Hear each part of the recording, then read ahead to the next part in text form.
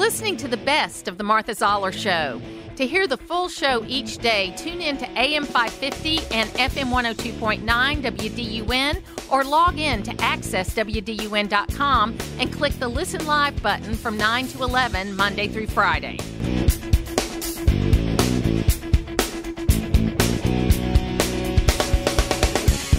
Randy Davidson is here with me today. And, you never know what we're going to talk about here on the Martha Zoller Show, Randy. I didn't know we'd be talking about turkey harvesting. I know.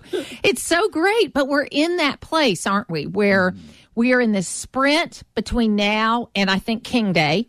Do you know what I mean? Where it's just going to be a blur as far as what's happening. But Randy Davidson is with Georgia Entertainment News, and we've had him on a regular basis. But I just said there is so much information about the business side of what the entertainment industry has brought to Georgia that we wanted to come in and do an extended interview with you about that. So welcome. Thank you for having me, Martha. I've always enjoyed it, but it's a different experience being right in front of you. So I'm very, very happy to not be on the phone today and to be in the studio. Thank you very much. So tell us a little bit, just bring us up to date on where you are on traveling around the state, and then when you're going to announce your 2024 calendar. Yeah, so we this year, as you know and you've well documented, we've been very, very aggressive with our activities in terms of events. One of the prevailing reasons was that the legislature was reviewing the film credit this year, which we feel like is a big part of the driver of the creative economy, music, gaming, and everything else. That's our belief. And so what we did is decide to set up a road show around the state. So we've been to a Saturday morning. We'll be in Savannah as our 8th stop, and then our 9th stop in this series will be in Valdosta in January. We had to postpone that one because of the hurricane that happened in September. But we've been very active. I mean, we've had 150 to 200 people at locations like Warner Robins, Rome, Georgia, and Savannah's already packed out. So the messaging is very good. And then, of course, we end the year, we talked about, as we were coming on, the December 14th gala, the Georgia Entertainment 100, which is an invite-only event in Atlanta. And it's where the who's who of this industry sort of come together and talk about the things that we're going to talk about today, which is the real business and career opportunities and growth within the creative economy in Georgia. And I got to some people's radar related to this issue when I was appearing on Political Breakfast a number of months ago when they were reviewing the tax credit. And I made the statement that, you're going to have a lot of people that are focused on maybe what a couple of actors might say about Georgia and some of the social issues in Georgia. But that the fact of the matter is the actors are about 1% of the business, and that the rest of the business is controlled by profit and loss and accountants. And those are the people that are going to make the decisions so that these businesses are not going anywhere. And I got a lot of response, both negative and positive. But the biggest one is I had the president of Tyler Perry Studios reach out to me and say, you know what, Martha, you were right. We'd like to show you what we do. And he brought me out to Tyler Perry Studios and showed me the extensive businesses, not just the sets, but the businesses that are happening there. So talk to us a little bit about the businesses that are here because the entertainment business is here. Well, and the timing is right. I'm glad that Steve brought you out there to Tyler Perry. Jeslyn and I, my right hand partner, who you will meet soon as well, but we went to an hour meeting at Tyler Perry recently, and it turned into a 3-hour meeting. And we're seeing the replica of the White House. We're seeing people working. I saw that. Yes. It was great. We're seeing people working on sets and things. And you know what? I do agree totally, and that's very good that someone in your position is talking to other people that aren't inside the industry about what's really happening on the business side. These are Georgia jobs that are being created. These are people that have their careers. And the highlight of this year was the strike in the film industry, where folks had to, look for other part-time jobs or hustle here or hustle there to keep afloat until the strike ended. So it's a wide swath. It's professional. It's trade jobs, lumber jobs. There's people out there selling lumber specifically for set building and so forth like that. Electricians, lawyers, accountants. catering, hospitality. This year, an Entertainment Tourism Alliance was stood up just for hospitality businesses to be able to better receive and understand what happens when a music production or esports event comes in or a film production comes in. So a whole coalition was stood up for that. And then you've got things happening around the state where communities are coming together to stand up because they see the benefit of the economic impact of a state backing production in their state. They see it.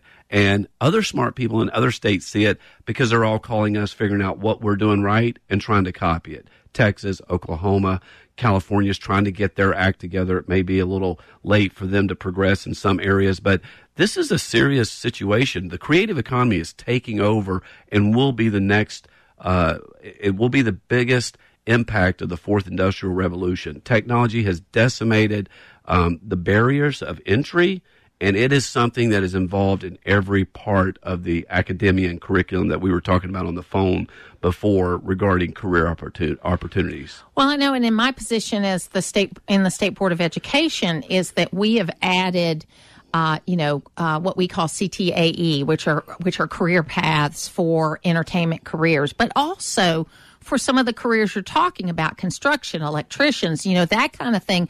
We're even starting construction. We're introducing construction careers in elementary school, and we're tying it into the math standards so that a kid will start thinking about that before they have to make a decision about a career.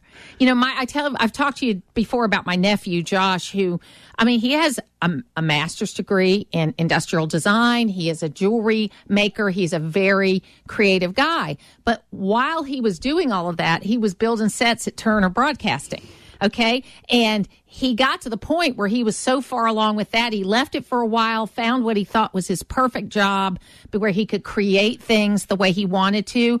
But then a buddy of his called and said, Josh, we got so much work. We need you to lead up a team. And so now he's heading up a team, and his expertise, even though he still builds sets and all of that, but his expertise is in all these CGI sets where you have to build these styrofoam things to go with the thing. It's really amazing when you think about it. And that was a career that wasn't there 10 years ago. Absolutely.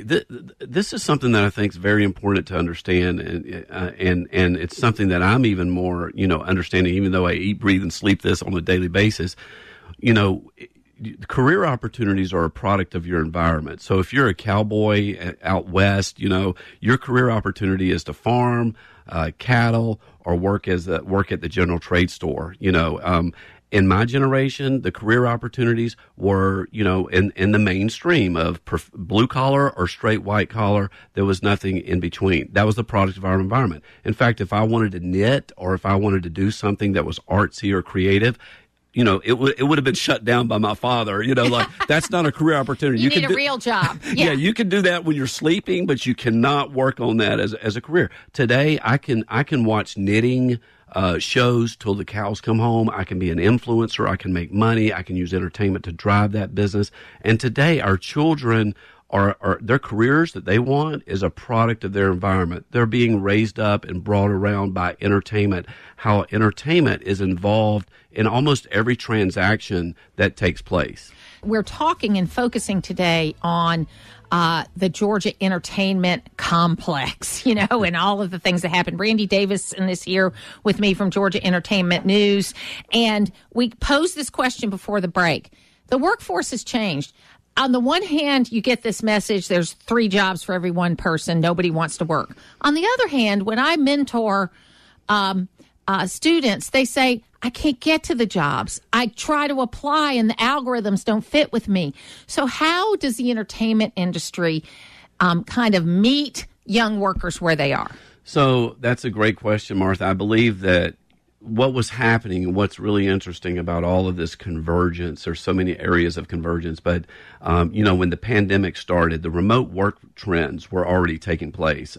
People did not want to go into the office. Companies were looking to get better productivity and figure out things then. Then the pandemic just accelerated a trend that was already happening. And look at us today. The young folks today, they want flexibility. They want I had a friend that said that was interviewing a very qualified person, and the person just told him, said, I want to work 8 months a year, 4 months, I'm going to Puerto Rico. Take it or leave it.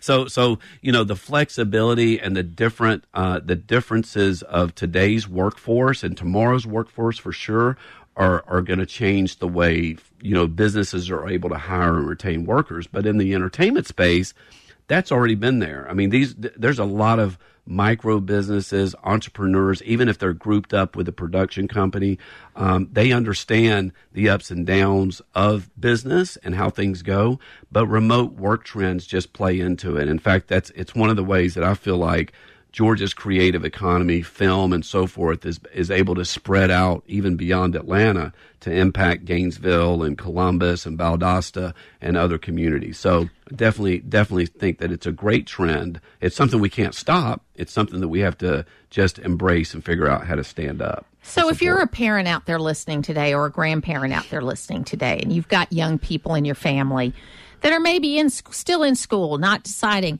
how do you foster that? How do you, encourage that side of that child? Well, I tell you what. I mean, we were just in Rome. We had our Rome Unscripted show, a road show there, and there was a young lady, a Latino young lady that was really emotional in her discussions about her parents would discourage her from tapping into the creative side of her brain, and doing things related to film and music was her passion.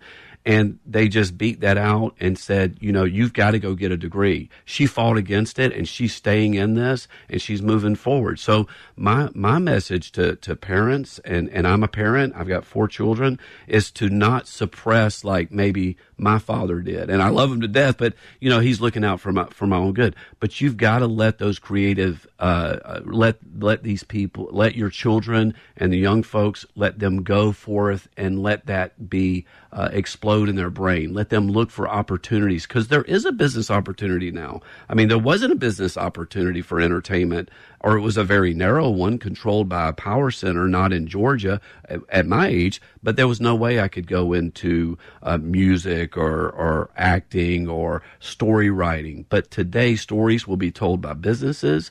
They will be doing TikToks and developing relationships with their consumers, the plumber down the street, the tradesman. It's an entertainment economy. It's a creative economy. And this, right now, we see, shimmers of it. It's growing clearly and everything. But I'm an evangelist. It's really going to take us over. Well, it's funny you talk about how things have changed, because my father was a really creative guy. But, of course, his father said no. I mean, exactly. No, you've got to help in the family business. You've got to do this. You've got to do that. And then I was very creative. And my parents were very supportive of it, though. It was more me and am I going to be secure enough in this world? And it was just more the way my brain was wired. So what I used to tell to my son, who is very creative, I said, look, honey, if there weren't people like me, there wouldn't be people to buy tickets to watch someone like you. Okay? Because if we all were as good as he was, nobody would want to watch it. Okay, so that's why the whole creative economy goes throughout everything, right? And I'll never forget the time my daughter, she was in Into the Woods, and she played the character, the witch, that became the beautiful girl at the end. And they had this long kind of monologue you had to do. And it was the first time that her brothers, which were very, left brain, or right brain kind of people, saw that kind of creativity, and they just gathered around her to tell her how great she was. And, you have to have that kind of development, but also you do have to talk about your kids in the real world. So how is the entertainment business kind of meshing with the real world? Because people forget, they think entertainment, but they forget business. Absolutely. So Martha, it really goes back to, the educational process of educating our kids. And, one of the initiatives that we're working on that we really haven't announced or even talked about is working with figuring out how to survey our young folks and figure out their true interest in these creative industries and the creative economy, their creative bents in arts, music, films, acting, whatever those may be. because the surveys, the career surveys that our children are taking are still the same ones that I was taking. Do you want to go to the military? Do you want to be a lawyer? Do you want to do this? And so curriculum is drafted and set up for tech schools, for colleges, for secondary educations based on data that's not really as relevant as it used to be. So one of the initiatives that we're trying to, that we're working on at the moment is figuring out a way to better explain through data, not through my gut feeling or someone else's passion, but showing the data that these are jobs that our children want. These are the jobs of the future. And I think that that's the way you bring that in, and you make them better prepared to go into what the business of entertainment really is about. Well, and we've got programs through high school. We've got the Georgia Film Academy. We've got music business programs. And in the next segment, we're going to talk more about the music business because it's been here a long time. I mean, it's been a part of what we do for a long time. But there's music business programs at places like the University of Georgia and Kennesaw and that kind of thing where you can mesh the whole thing. There's a way to have it both ways. It is. There's a way to make your parents happy and be able to follow your entertainment dreams. It is, but it's still relegated as an arts path, sort of not a money-making path. It's got this stigma, that has got to go away. And it needs to be a mainstream, or it needs to be incorporated into the mainstream. So one of the things that we talk about is white collar, blue collar, creative collar in the middle. So, you've got this lane of education, this lane of support that flows on both sides of blue collar and white collar through creative education, learning, teaching, and so forth. But it's still sort of right now, unfortunately, treated as a startup. But I'll tell you one thing, Georgia's way ahead of everybody else. And I would hate to be in another state trying to figure out what we were going to do to keep Texans in Texas or, New Yorkers in New York. Georgia has it right here in front of us. Because Georgia, let's be honest here, we got everything here. We got beaches, we got mountains, we've got flatlands, we got everything in between. I guess desert is the only thing we don't have, and we can do it all here. Randy Davidson is here, but before the movies was the music business. Tell us about the music business today in Georgia. Well, first, you mentioned Jimmy Carter, and I would be remiss to not mention that, this is 50 years of the film office that Governor Carter created, and so next year there's going to be a celebration and acknowledgement of that in early in 2024, and I'm looking forward to that. Lee Thomas's office and the Georgia Film Office and Pat Wilson have been very supportive of film and music. That's the music office, and gaming, and they're behind the creative economy. And music is a very important part of Georgia. It's older than that, as you said, and Georgia has so much heritage. And it's one of those things that everyone's talks about is how do we expand film outside of Atlanta and so forth. Well, the entertainment industry and the creative economy is already outside of Atlanta. Great music is being produced. Luke Bryan from Albany, Savannah has great talent. Down in St. Mary's, there's great talent. So it's all over. One of the things that I feel like, because of the film credit, it gets a lot of attention in the room, in terms of state support and legislative support and so forth. But it is part of the film industry. There's a massive convergence of music. I mean, sound, audio engineers, there's great career opportunities in those. And those are jobs, whereas Texas is trying to get what we have in film from us. I feel like we're trying to recruit and not have our people leave and go to Nashville for music and audio careers and so forth. So there's a lot of opportunity in music. So I love that you mentioned Nashville, because the way I sort of think about it is Nashville used to be just country music, and now they do everything, right? Mm-hmm. Atlanta was known for hip hop. It was known for that whole genre of music, but then you have people start coming here to do that, to kind of merge it all together. So we're seeing those hubs kind of happen. Nashville's a fun town. It's a great place to go. I mean, I think it's got a lot of the opportunities. And I think that also, even though we want to promote Georgia and all of that, state lines aren't as important as they used to be. Mm-hmm. If people can work in Georgia, they can work in Tennessee. If they can work in Georgia, they can work in Texas.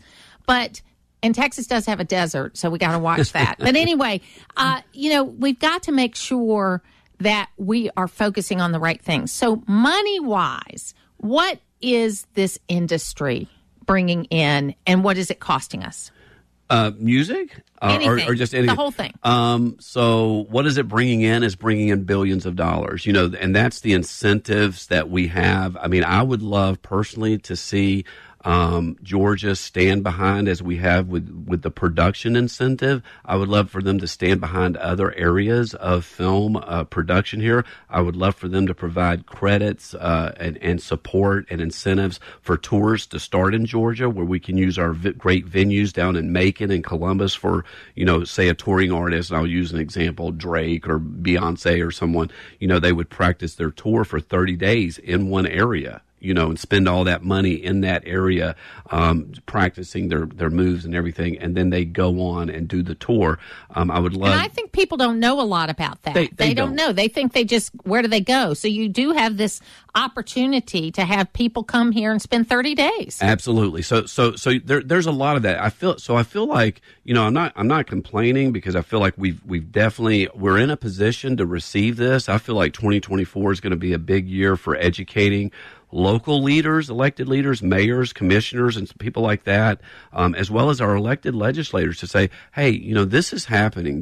We can achieve more. We're scratching the surface. We're definitely ahead in a lot of areas, but we certainly have more work to do to support esports. These events that are coming around for gaming and so forth. DreamHack, the night after our December... There are college scholarships for esports now. That just blows my mind. You can play a game and go to college for free, but, the night of our event on December the 14th in Atlanta that we mentioned earlier, the night after DreamHack starts, that's 40,000 people coming to Georgia for a gaming-themed expo. It's a massive gathering of this segment. So going back to your point, not to get off the point of music, I feel like there's a lot of work that we can do. It's going to take resources for the Department of Economic Development to be able to build upon that, to support gaming development, to support digital production, post-production, and film. There's so many other areas, because just look at the success that we've had in drawing $4 billion the last 2 years of spending into Georgia just from an incentive that has created. We have over 60,000 jobs just credited to the film industry. Look at that example. Look at how it's spreading. There's a new soundstage in Athens. There's one going up in Savannah. There's people developing them in South Georgia studios. There's St. Mary's development. There's Flat Rock over in Columbus. This is happening. It's taking time, but we have to just think it through and be smart. We have some great leaders. Many of them have came to our events. In Rome, the legislators were there. Around there in Savannah, they'll be there. In Cobb County, they were there. So they're listening. They see it. I mean, they're in their communities, and they see what our kids are playing with, the toys. I mean, the interest that they have, and it's related to like, wow, I can work in that and play and have a career in that field. We're talking to Randy Davidson from Georgia Entertainment News, and we're talking about the bigger story around the businesses related to entertainment. And look, I'm a fiscal conservative, all right? And I want to get the income tax down to nothing here. We have a unique opportunity in Georgia right now because we have this huge surplus. And I know there are people out there that spent that thing like 10 times, okay? Because that's just what people do. But we have this huge surplus. We have a rainy day fund. We have the ability to do this tax credit. And I think we're in a unique place where we can almost do everything. Now, you never do everything because some of that money needs to go to deepen the Savannah port. Some of that money, I think, should be earmarked to bring the income tax down even more. And you can do that while still preserving the film tax credit. We're in this unique position that we are booming as a state. Now, that means someday it's going to slow down. That's the way it is. But if we have all these business in place, we are less likely to have a bad economic slowdown. I agree. I mean, we have a $20 billion-ish, if you add up everything, the rainy day fund and everything, of surplus. We're in really good shape. And I hear the governor speak, and we ran an interview with him recently that he did down in South Georgia, where he's still, he's not over the moon about it. I mean, he's very reserved, and I feel like he's very responsible with what this is, and that we may need, as you said, to be wary of things that could happen. But, our step one is to convince the legislators that this creative economy is a tidal wave that's coming. And we can be positioned, we're in a position financially to be able to support these industries that are the jobs of the future. So our job at Georgia Entertainment is to continue to educate with our partners, legislators, local leaders, mayors, city managers about what they need to look for and how they can get behind the creatives in their community. Because if they do that, we then have a multi-layered economy, Martha. We have electric mobility. We have biosciences. We have creative economy. We have agriculture.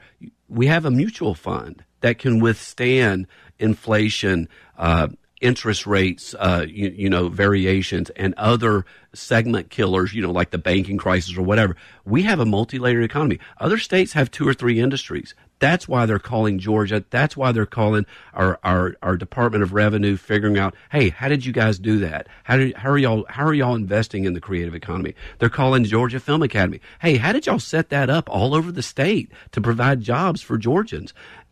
They all want it, and that's why I feel like we should be on the forefront of embracing it as an industry, and then sharing that to our legislators and our leaders in the state. And, and it's a good point you made about a mutual fund. I know you use that as a term to just show it was different economies, but I think that's absolutely right, that you've got a cross section of things that are there. And the only thing Atlanta's really missing is a big financial services company being based out of Atlanta. Ameris Bank is based out of Atlanta, but as far as a big financial service company, that's the only thing that the Georgia economy doesn't have. And it's because of bank mergers and all of the things that have happened over the last 20 years. But you look at, I'm looking at the Georgia economy not being unlike what the North Carolina economy used to be, with the Research Triangle and all the other things that are around. They've had some issues too, but we are more positioned for the growth. And we cannot deny the fact that we are such a transportation hub as being a part of the reason why all this works so well.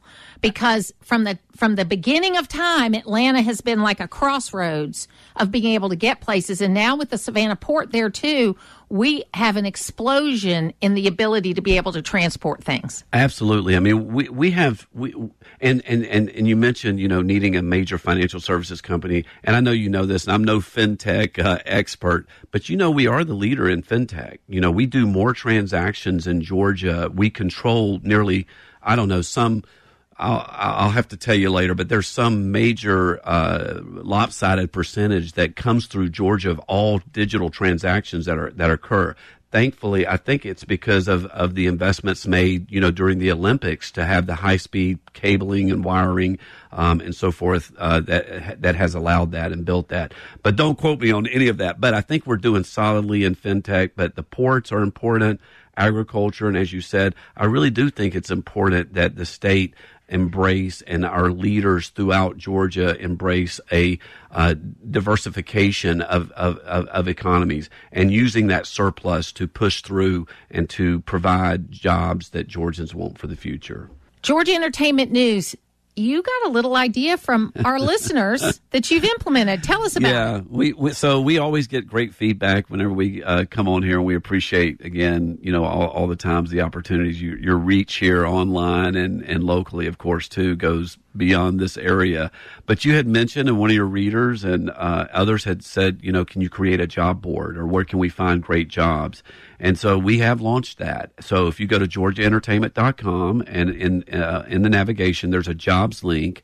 And weekly, our partners are posting jobs, and these are jobs like, that span the gamut of the jobs that we talked about before: building supplies people, accountants that are doing accounting work for film and music and entertainment, production directors and so forth. So it's a variety of jobs. I mean, certainly we're not claiming to be the the intersection of all jobs in the creative economy. But we do have a good section, and it's a testament to our readership too, that folks would want to hire out of the audience that's following this industry consistently. Well, people are so frustrated, and this is the thing. I talked to Chris Clark about it when he came in and did a segment like this with us about job development.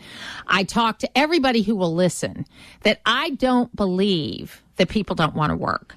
I don't believe that there are 3 jobs for every 1 worker because there aren't enough people trying. I think we have created in this desire to be more accessible technology-wise, and I think it helps in some ways, but we've created this thing that people are discouraged from pursuing jobs. And what I mean by that is they apply online and it actually says, don't call us, don't follow up. Well, I want the person. I hire people. I want the person that's going to call me and follow up. It's not going to take, I agree. It's not going to take long though, Martha. I mean, the labor market is so tight to find these right people. That will change soon. I mean, and it's frustrating in across all industries that you can't, that it's not like the old days where you can go in and you can show yourself and be there. But the companies are the ones that have changed, in my opinion. Yes, they're the they ones. have. They're the ones that are trying to automate and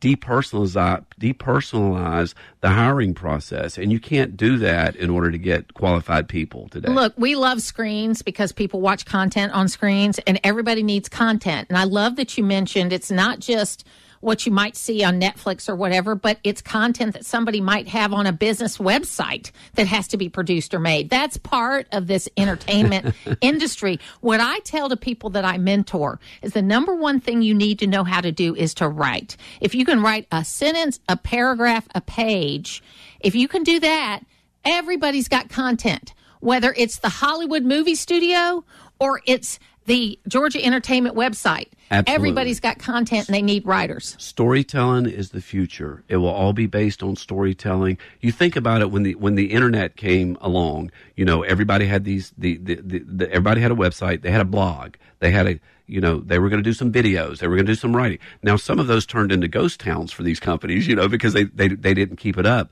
But today people are the savvy companies that are thriving are very active there, and they are also personalizing the experience of being of having employees and personalizing the hiring process. They're not depersonalizing it, as we just talked about. So I will tell you one thing I'm encouraged about is that I spoke to an AP government class a couple months ago, and they were sharing, so these are 17, 18, 16-year-olds, that they're trying to find ways to not be so engaged with their screens, to talk more to people one-on-one. And that's what we got to get back to. That's why the storytelling is important. That's why a good story is so engaging.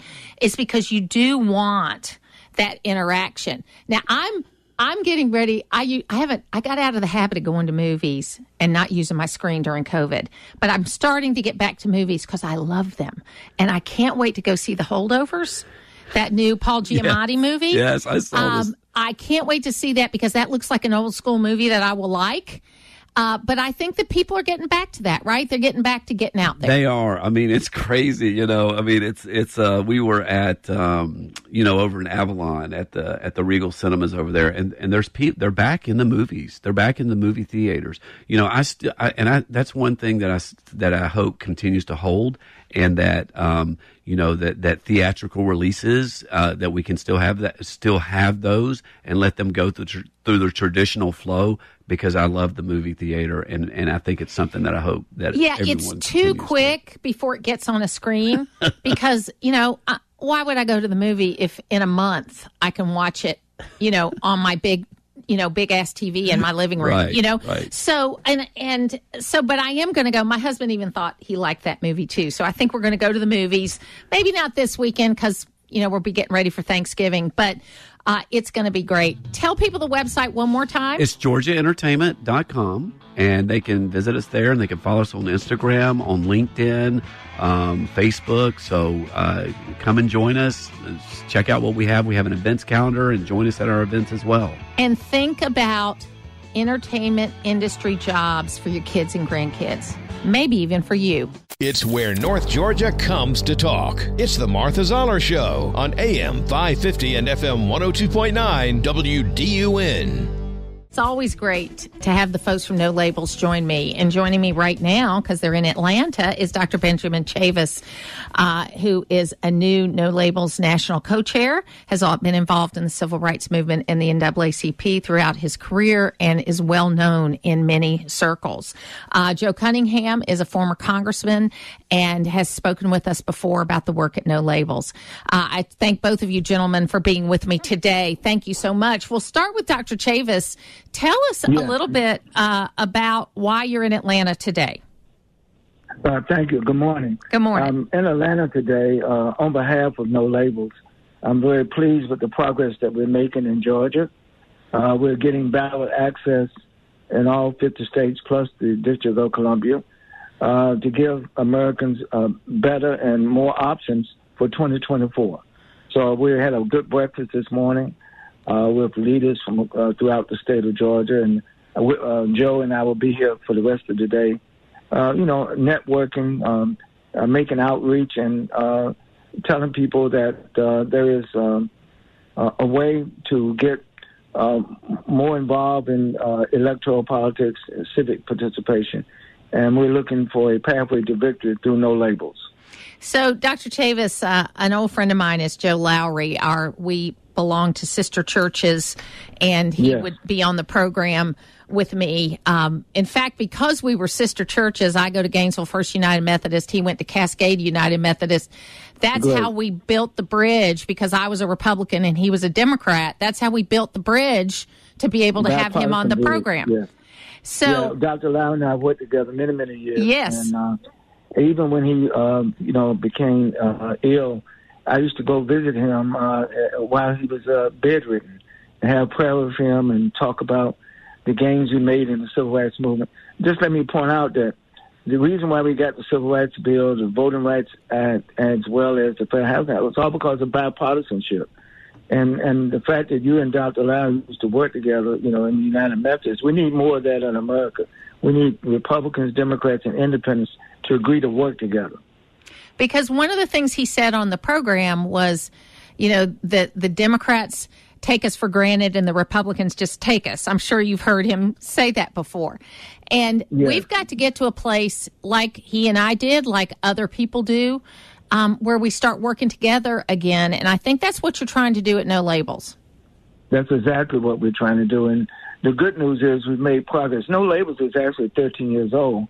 And several years ago, No Labels helped to start the Problem Solvers Caucus in the Congress of the United States. And Congressman Cunningham was a part of the Problem Solvers Caucus. He's a great member of Congress at that time from the great state of South Carolina. So, Joe and I are here in Atlanta today to get people to have a better understanding of what the mission of No Labels is, and invite Democrats, Republicans, and independents to work together in the framework of No Labels here in the great state of Georgia. So, Joe Cunningham, want to bring you into this conversation because there's been a lot of work done since the last time we talked related to getting on the ballot, and you also had the development, I guess, of Robert F. Kennedy Jr. going on to the independent side. So he's doing this process too, where he's trying to get on the ballot. Tell us about what that process looks like right now, and what's going to be leading up to the convention you're going to have in April. Yeah, so we're currently on the ballot in 12 states, and we're in play in a number of others. I hope to be on the ballot by the end of the year in almost 20 states.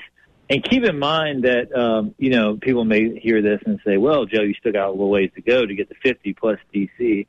The truth is, Martha, that a lot of states don't even allow you to begin that process until 2024. So we're on pace right now, and we've got a strategy to get on 50 states plus D.C., and we started, about a year and a half ago.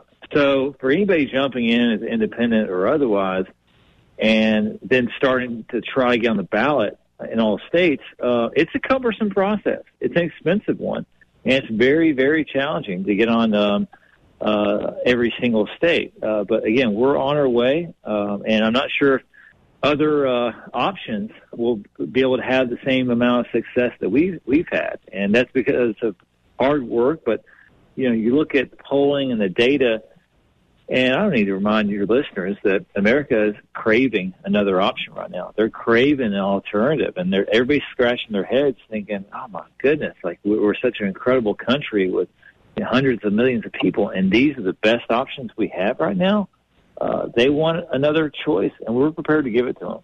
No, I agree with you 100%. That's what I hear over and over and over again. I was at a Republican women's event last night, and of course, it was a mixed bag. I mean, there's some of the women who are supporting former President Trump. Some of the women haven't made their mind up. Some of the women are looking at other candidates. And I think there's a large enough number of people that are looking for another option that makes this a unique time. Obviously, Joe, you guys know, though, what an uphill battle this is, because in American politics, generally, independent candidates aren't very successful. So I know you're aware of that, but what does the polling tell you about what people want? Well, the polling shows, the majority, heavy majority of Americans do not want to see this rematch. And you think about where we are right now, Martha, and in time where we got half of Americans identifying as independents. So I don't think it's a very, very unique time right now. And I saw something the other day where I think a third of Americans do not want. They call them. Some group called them double haters, meaning they don't like Biden and they don't like Trump. And so we've got a solid base built in already of people who are committed to voting for anyone else other than Trump and Biden. And on top of that, the ticket that we will be putting forward is going to be top tier. It's going to be marquee level. These are going to be household names that folks know and that have a built-in base already. You look back at the only comparable race in recent history where something like this was tried was Ross Perot. And he was leading in the polls until he dropped out. Ended up getting 19% of the vote. But, as we stand here in Georgia right now, Georgia, like most other state, virtually other state in the country, you don't have to get over 50% to win all electoral votes in a competitive three-way race. That's the misnomer. That's the point we want to drive home, that in almost every single state in our country, with the exception of two, its plurality wins. Meaning that, is the person who gets the most number of votes. So in a competitive three-way race, that can be as low as 35, 34%. If you sprinkle in another candidate like Cornel West or Robert Kennedy, that number can go even lower. So, and the numbers that we have in polling and data suggest that we can meet that threshold and exceed it. So, Dr. Chavis, one more question. We have certainly a lot of people of color that are looking for another option.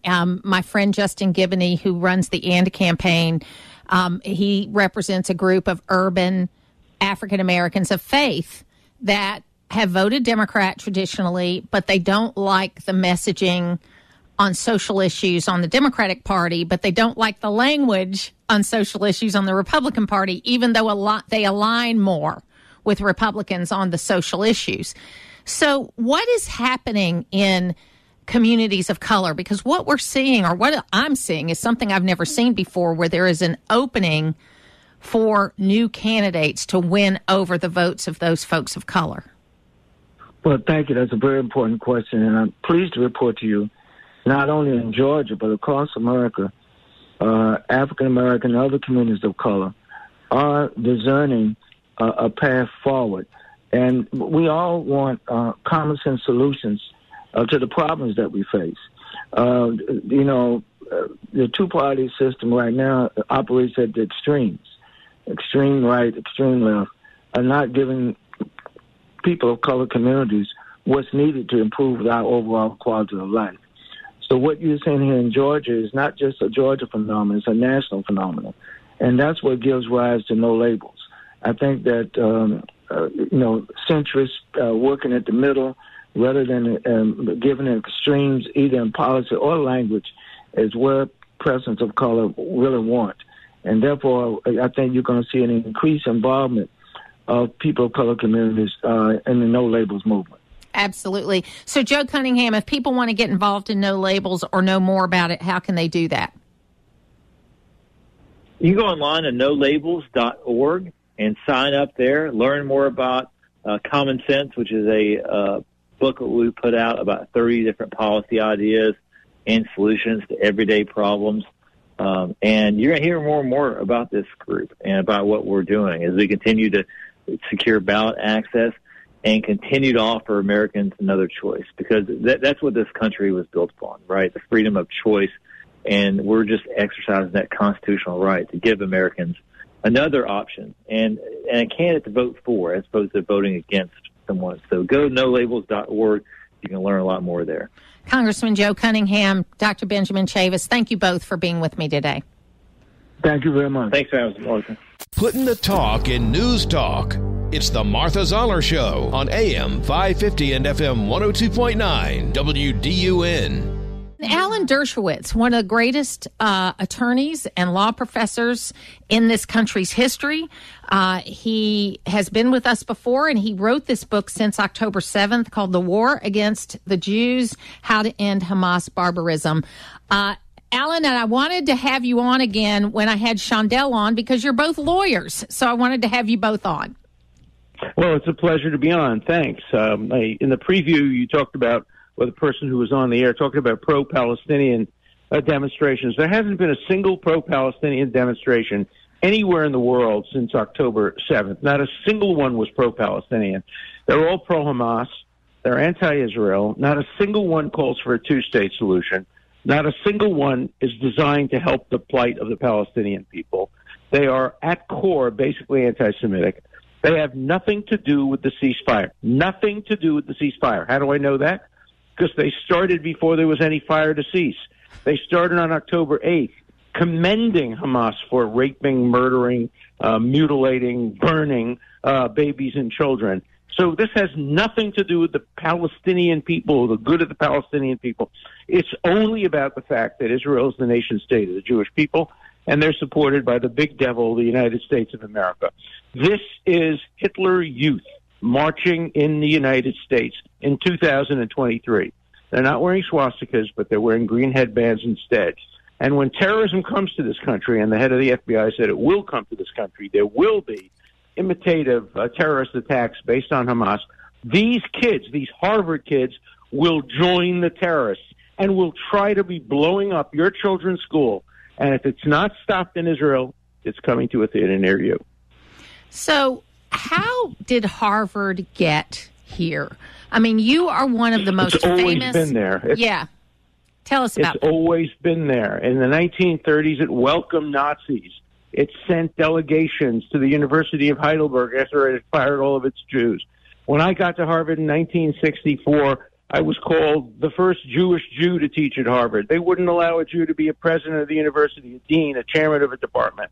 Harvard has had bias since they had quota systems against Jews. Then they had a golden period where it ended, but now it's back. I'm not surprised. I mean, I taught these students. I remember reading about a professor at University of Berlin, I think it was, who taught chemistry, and he was always up for the Nobel Prize, and he was brilliant, he was Jewish, and he loved his students. And the end of the story is one of his students, a Nazi, marches him into the gas chambers. And, you know, that's the way, when I heard about these things, for me, my focus is not on October 7th. I'm not a military person. My focus is on October 8th. What happened when the National Lawyers Guild, this despicable group of hard left lawyers who for years took all their orders from the Soviet Union, but they have branches in every single law school in Georgia and elsewhere. Every single law school in the country virtually has a National Lawyers Guild branch. On the 8th, the day after these massacres were revealed, they were praising Hamas for a justified military action. Did you see yesterday on CNN they had eyewitnesses that women were gang raped, handed from terrorist to terrorist, and then shot. One of them had a breast cut off. and they were thrown around like a football. And this is what the National Lawyers Guild, which calls itself a progressive organization, is supporting and praising. So, you have to go back to the 30s to understand what these motivations are. And don't ever tell me they're kids. They're children. Kids brought Hitler to power at the University of Munich. Kids brought Stalin to power. Kids brought the Ayatollah to power. Kids brought Mussolini to power. So the fact that they're kids just means they're young and evil instead of old and evil. But these are evil people who will not stop when it comes to killing Jews. Jews are always the canary in the mine. They come first, but they're never last. Good morning, Mr. Dershowitz. This is Shondell Summer. I'm an attorney also, as Martha just mentioned. I'm curious as to, knowing that you knew all of this about Harvard before you were a teacher there, why would you support that university, teach there, and impart your wisdom to all these students if you felt like that was their bias? Because I tried to change them, and I did. And during the 50 years I was there, and a number of other prominent professors were there, Ruth Weiss and others, Larry Summers, we changed the university. It was, a great university in terms of academics, but it always had this kind of anti-Jewish bias. It still does. And we have to change it. You can't just let institutions continue. They're influential institutions. They turn out the leaders of the world. I have 10,000 students, including, 7 or 8 members of the Senate, people who've run for president. I want to have an influence on them. There is, when you think about how we got here, because, there is just ridiculous points of view all across this, and this blaming of the Jews for everything. I never understood it. My family, I'm a Christian. My family has always interacted with all kinds of people throughout my life. Yeah. That's just the kind of life that I lived. I never understood it. And I went back and did some research, and even as early as the 1880s, when there were Jews coming back to Palestine, for lack of a better term, Transjordan. They were coming back, and they were making something of the lands that they took over. There was resentment towards them then by the nomadic Arabs that were in the area. So it seemed like there is this resentment of success, because no matter what you throw at the Jewish people, they figure out a way to be successful. Well, I think you put your finger exactly on it. Why are the progressives and the woke so anti-Jewish, anti-Israel? Because the one thing that Israel stands for, and Jews stand for over the years, is meritocracy. We have succeeded based on the merits, based on Martin Luther King's dream. I dream someday that my children will be judged not by the color of their skin or by their religion, but by the content of their character. And, Jews stand for meritocracy and success.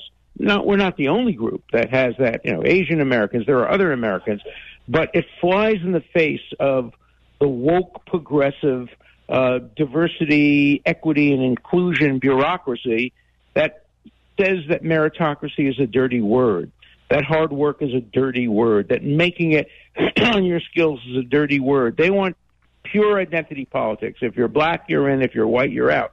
Look, the Attorney General of New York, running against Donald Trump, called the Trump administration too male, too pale, and too stale. Too pale? Too pale? Can you imagine somebody running for office who is a black, running against a black person who is a woman and young, saying, too dark, too female, and too young? They'd never get away with it. But with the reverse of equality today, and with everything being judged essentially on identity, you can do and say anything. If you're a member of a privileged minority, if you're one of the people who the diversity, equity, and inclusion people favor. Larry Summers the other day wrote an article, former president of Harvard, essentially saying that this bureaucracy is part of the problem, that much of the anti-Semitism grows out of this diversity, equity, inclusion, and also ethnic studies courses. If I were in a position of running a university, I would not allow a department of black studies, of women's studies, of gay studies, of Jewish studies, of Asian studies. No, I would have a department of studies where you learn how to think. These departments of ethnic studies have become rooting centers for particular groups. They have nothing to do with intellectual challenges. For example, this notion of critical race theory. There's nothing critical about it. It's blacks are good, whites are bad. That's the thesis of these departments. And they're not part of an educational enterprise. They are the problem, not the solution.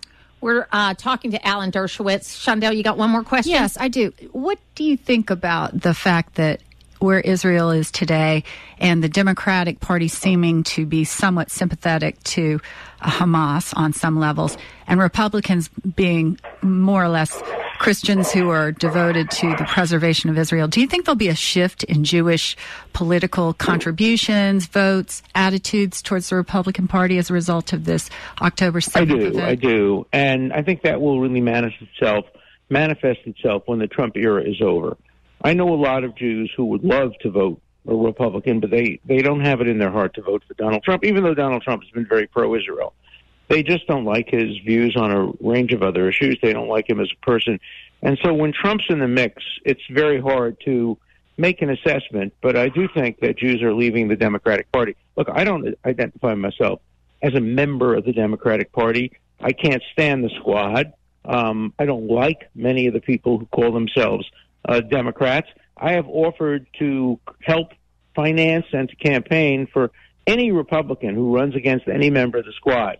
So although, for historically I've been a Democrat, I don't identify any longer with my grandfather and my father's party.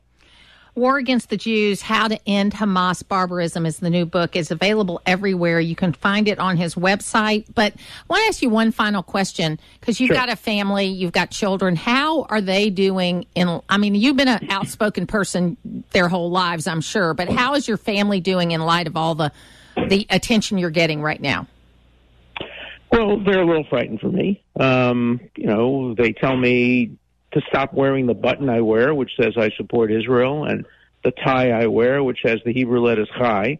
But they're on my side. And I have to say one more word about that. Thank God for evangelical Christians and for others, and Catholics and some Muslims who support Israel. And damn those Jews like Jewish Voice for Peace, which isn't Jewish really, but which claims that Israel is an apartheid genocidal country. So I think that Israel and Jews need all the allies we can get, and thankfully evangelical Christians have been, for the most part, more supportive of Israel than some Jews have been. So this is something that I care deeply about.